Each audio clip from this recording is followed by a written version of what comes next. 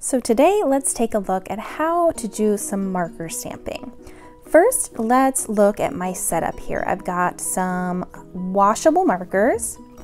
I've got drawing paper, a placemat. I have, of course, my stamps here, all the stamps that I plan to use, and I also have a damp paper towel for cleaning stamps between colors. Now, your damp paper towel does not need to be soaking wet. If it's dripping all over the place, make sure to squeeze out some of that extra water over the sink so that when you bring your paper towel to your workspace, it's not dripping all over the place. Next, let's talk about the stamps. These stamps were made using recycled plastic bottle caps and foam shapes that I bought at the arts and crafts store. Some of the shapes you can buy have a sticky backing already on them, and you just peel the paper off and stick it to the bottle cap. Others don't have that, so for some of them I had to use a hot glue gun to glue the foam shape to the cap. So to start out, I'm going to be exploring and experimenting with how these work, and while I'm exploring, I'm going to be sort of thinking about what I could use them for.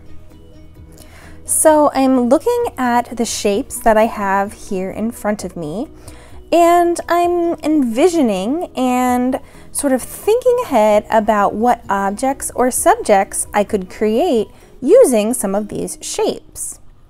For example, maybe a square and a triangle put together would make a good house. Let's see, so this ellipse shape or football shape might make a good flower petal or leaves. There are so many different possibilities. Be creative and think outside the box for how you could use your shapes. To begin the stamping process, I'm going to choose a marker, and I'm going to use that marker and add some color to the surface of the foam shape. Now, it's important to keep in mind that one swipe of the marker is probably not going to be enough, so I'm going to go over it a few extra times to make sure I build up some layers of ink with the color of that marker. Okay, so now I'm ready to press it onto the paper. When I press a color, shape, or design from one surface onto another surface, it's called a print. Next, I'm going to create a ghost print by reprinting the shape again. Because I didn't apply any more ink, the print is much lighter and more transparent, which is why it's called a ghost print.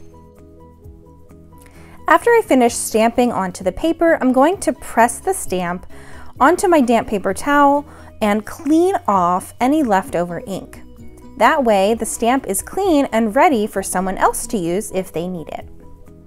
Stamp printing is a really basic and fun introduction to a type of art called printmaking. To finish up this demonstration, I'm going to speed things up and continue testing out all of my stamps, and then I'll start to create a work of art using these stamps. If you decide to explore printmaking today, I can't wait to see what you can come up with using our stamps.